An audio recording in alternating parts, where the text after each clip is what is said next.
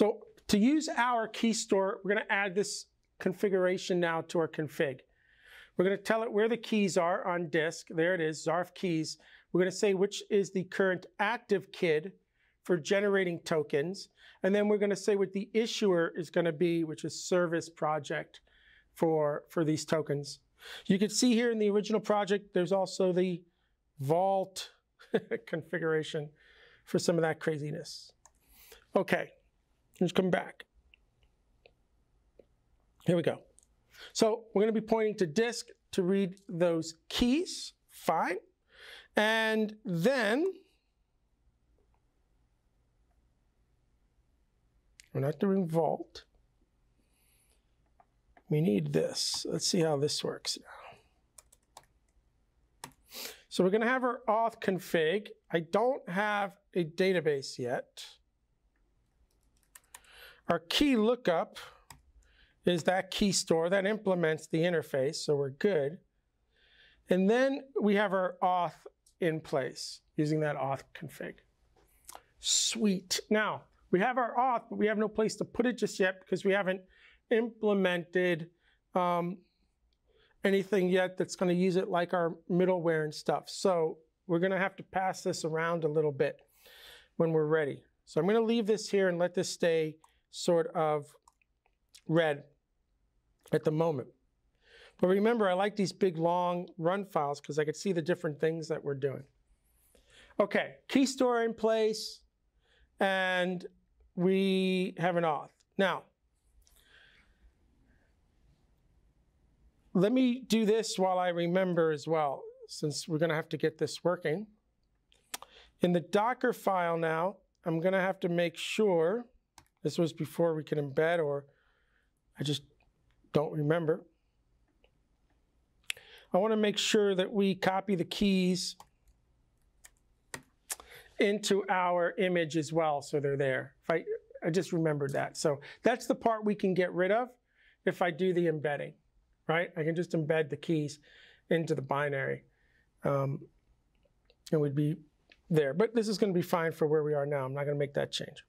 Okay, let's talk about middleware now. So business v1 mid, new file, auth.go. There's two middlewares that we need to implement. One for authentication, one for authorization. Oops, sorry. Mid, auth. So let's do each one sort of separately here. They're not really big. Actually, I could just bring it in because they're just not big. Let's just break it down. Oops. All right. So I've got an error coming out of here called error invalid ID. We'll see where we use that. I'll be honest with you, my brain finds it interesting that that's coming out of the mid package, but we'll see where that's being used. Here's the middleware for authentication. It's basically these lines of code here. So we're gonna pass in auth like we did with the logging. We pass in auth, so we have it through closures. We could call authenticate out of that auth package. We can tell it where it's gonna get the token. That's why we parse it. And then if we get the claims back, we set those claims back into the context in case the handler for some reason needs it. But again, I would wanna understand why we're now doing Go logic against claims. And then we can call the handler. So that's it, it uses that. Right after authenticate, then we'd want to do authorize. We can see that authorize is a little bit more complex. The first thing we do is we get the claims out of the context. So authentication did that, so we have them there. So here's a reason why we also needed get claims, because the authorized middleware wants to pull them out. You can see that I'm missing a function from the web package called param that knows how to pull information off of the route, that URL that we passed. We're going to have parameters there for the user ID.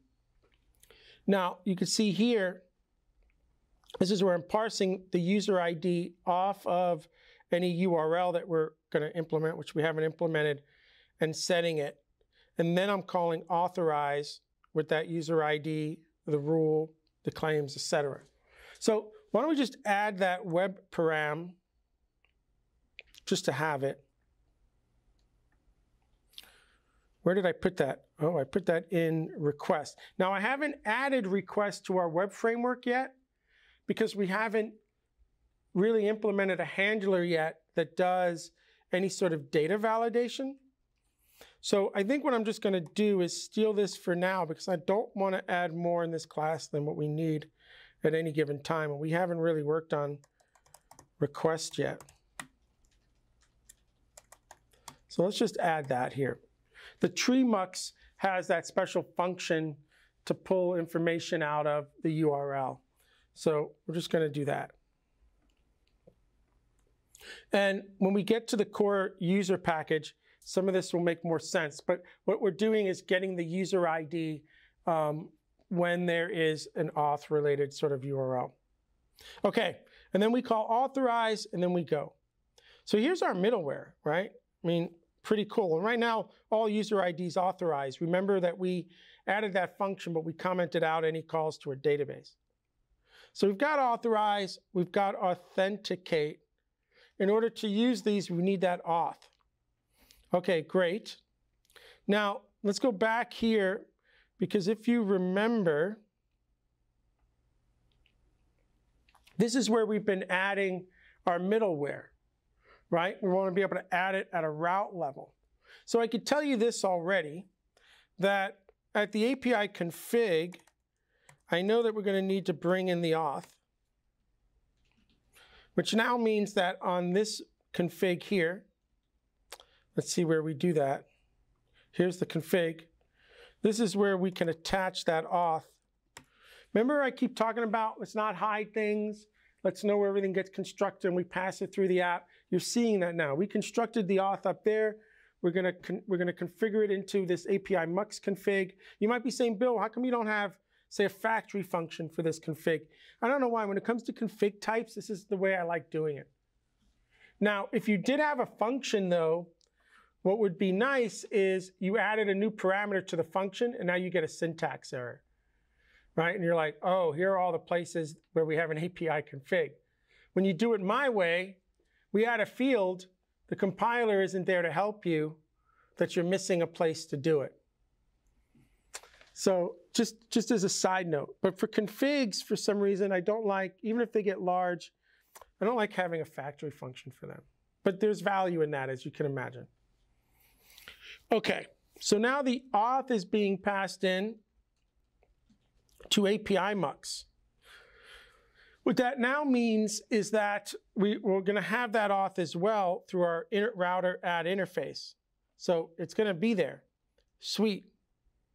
Let's go back to our hack for a second.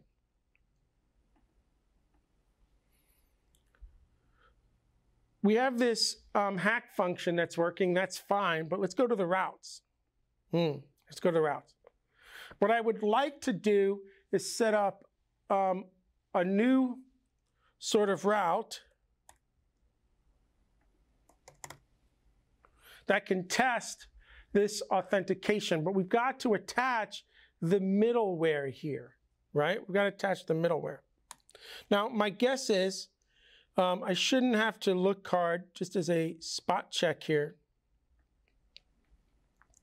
that I've got, yep, what I expected. All right. So let's play with this for a second.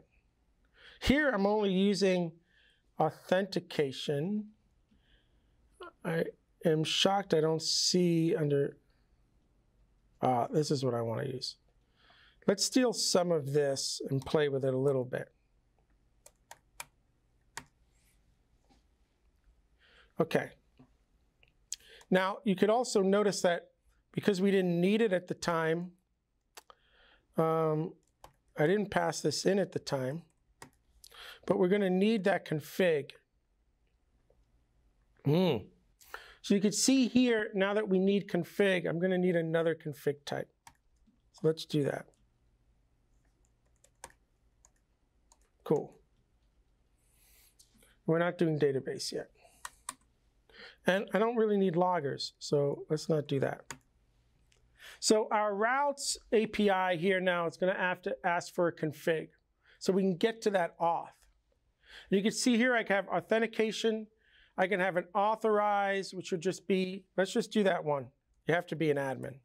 That's a cool one to play with here. And then essentially, we have to do this in that order again, right? Rule M. So now we're going to construct, or we're going to get these middleware functions for authentication and have to be an admin only. And now we can apply that middleware directly to this one route. So hack will always work, but if we don't pass a token into hack auth and that token doesn't say you're an admin, that should start failing. Now, if you think about it though, I added the new error type, didn't I? So before I fix that syntax errors here, I want to go back to my errors. Because I'm not handling the new auth error type here, am I?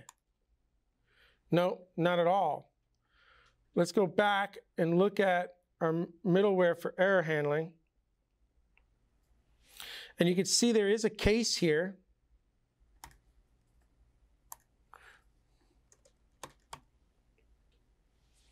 To see if an auth error is coming through.